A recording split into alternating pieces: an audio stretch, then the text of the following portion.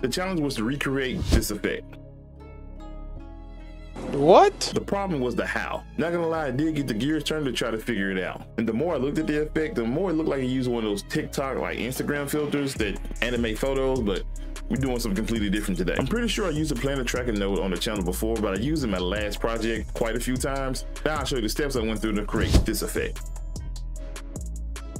So on my timeline, I have two clips. This is actually a stock footage clip, well, both of them are stock footage. This here is a clip I rotoscoped and now rendered out with an alpha background. I'm going to my effects panel, open effects. I'm gonna scroll down to the effect stylization. From here, I'm looking for the watercolor effect. Now this part is not 100% necessary. I just wanted my clip to look more or less look like graffiti, but you can leave the clip in its original state if you want to. So now I'm gonna drag in this watercolor effect.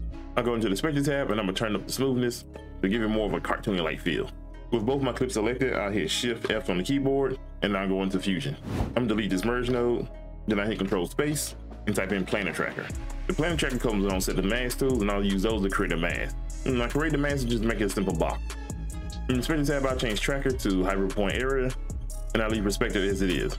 And since I went to frame 190 to create my mask, I'm gonna go to reference time and hit Set. So it'll start tracking from this point forward once I hit track to end. Now that it's done, I'm gonna go back and place my playhead in frame 190, then I track back to start. Now that I have my tracking data, I change track to corner pin, then I'm gonna go back to frame 190 and place the corner pin. Now with my media tool, I'll take the output of it and connect it to the green input. Now I have my footage in the background. In the controller styles with the media tool selected, I can select a transform node and I can increase the size, but I can only increase it as much as that corner pin box is. So if you want to make it a little bit bigger, make your box a little bit bigger, then you can further change the size and things with the transform node. Now zoomed in, I'm gonna change the apply mode. So with the planar tracker selected, I'm gonna hit the drop down on the corner pin. I'll change the apply mode to overlay. That's the one I find to be more or less the best one.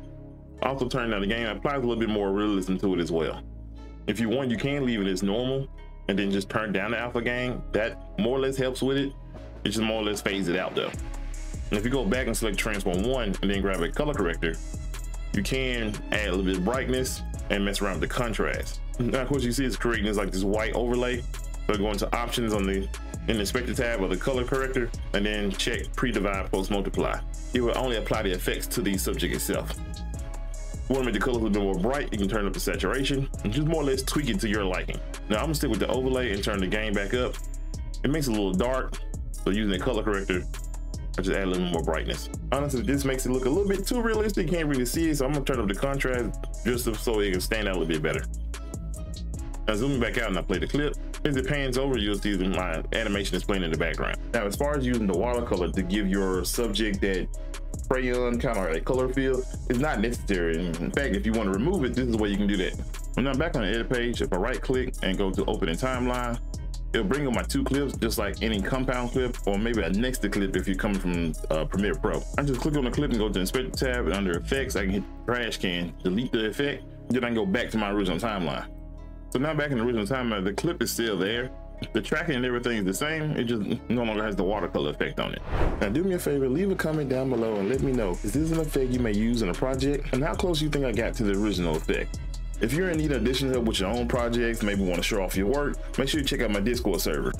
If you have any questions, drop in the need help section. I got it set to announcements, so it'll come to me and anyone else in the server, and someone can ask you a question and try to help you out. I do offer one-on-one coaching on my website. I'll leave a link in the description down below. Until the next video, y'all be easy.